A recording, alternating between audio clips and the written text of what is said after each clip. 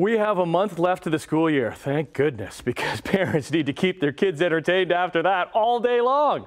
Luckily, there are upcoming activities and events for parents. Julie Cole is a parent. She's a co-founder of MABEL'S Labels, parent blogger, mama 6, back on the show. Are you at this point where, do all your kids work at this point in the summer? So not quite. No, almost. Not quite. You're almost there. That's going to be great, huh? Yeah. Imagine getting them all off the payroll. Oh, whew. Right? I don't know. That's kind of in your future. I'm years away from that. How you doing? I'm great. I'm doing well. Things are busy, like you said. We're wrapping up the school year next month, but there's a lot of stuff going on. I thought I'd share a couple of fun ones for families and parents. So this weekend is the Bump Baby and Toddler Show happening at the Ancaster Fairgrounds, and there are going to be incredible vendors there with exclusive giveaways and exclusive offers. There's seminars with sleep experts, doulas, lactation consultants, all actually be on the stage at 12:30 on Saturday talking about managing the mother load. There's a wellness lounge where there's going to be baby yoga and product and baby gear demos. So that's super fun. And then next Friday is MomCon, which is a parenting conference, and it's really great. It's going to be at the RBG. They're kind of replaying the day. So there's going to be 2 sessions to accommodate, busy family schedules. And there's going to be incredible speakers and panels and parenting influencers. A couple of my faves are going to be there. Libby from Diary of an Honest Mom, who is hilarious, and Renee from the Mom Room. So anyone who kind of follows like mom TikTokers or mom influencers, they're going to be there, and they are absolute dynamos. So that's going to be a lot of fun. Where's DadCon? Tim, that's up to you to organize. You're in charge of that. So the pub around the corner. Yeah, the pub around the corner. Saying that. Can dads go to that type of thing? Of course. We love dads. And I think there's going to even be a dad panel. So we'll get you on it. Because there's lots of dads that do stay home with the kids.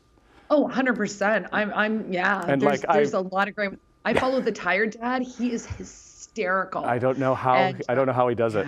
It's not an easy job. And I love babies. I love seeing babies, but I don't need any more babies. Goodness. You've got plenty. Oh, goodness. Okay, Pride. That's coming up.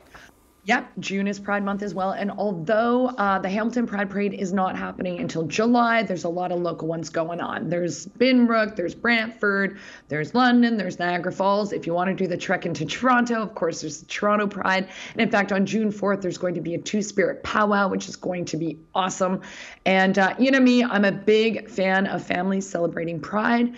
To me, it sends a message to your children that you are safe, you're an ally, and that they are free to be who they are.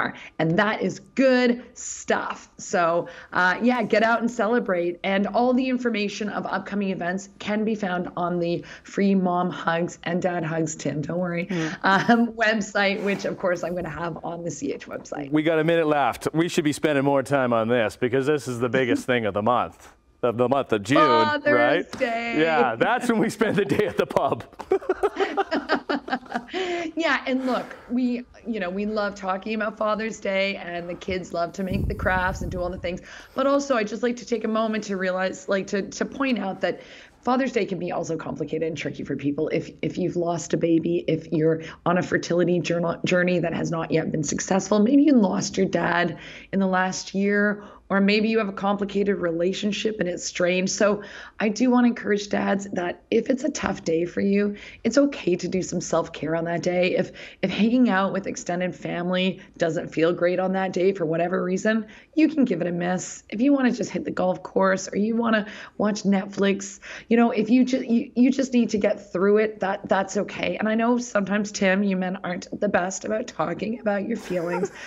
But it is super helpful. So, if you have a spouse or a friend or a therapist, it's okay to talk about these things, right? This is where we bring Liz into the third window to really get into my feelings. And what's that? Out of time. Oh my goodness. Oh, sorry, Liz. Yeah, we can't get into my feelings because we've run out of time. The point is self-care, Tim. Yes. If you need to take self-care on Father's Day, I'm sure you're going to be drowning in crafts from your day. I love it. I love it all. Love having you on. Love seeing you. Julie Cole. See you soon.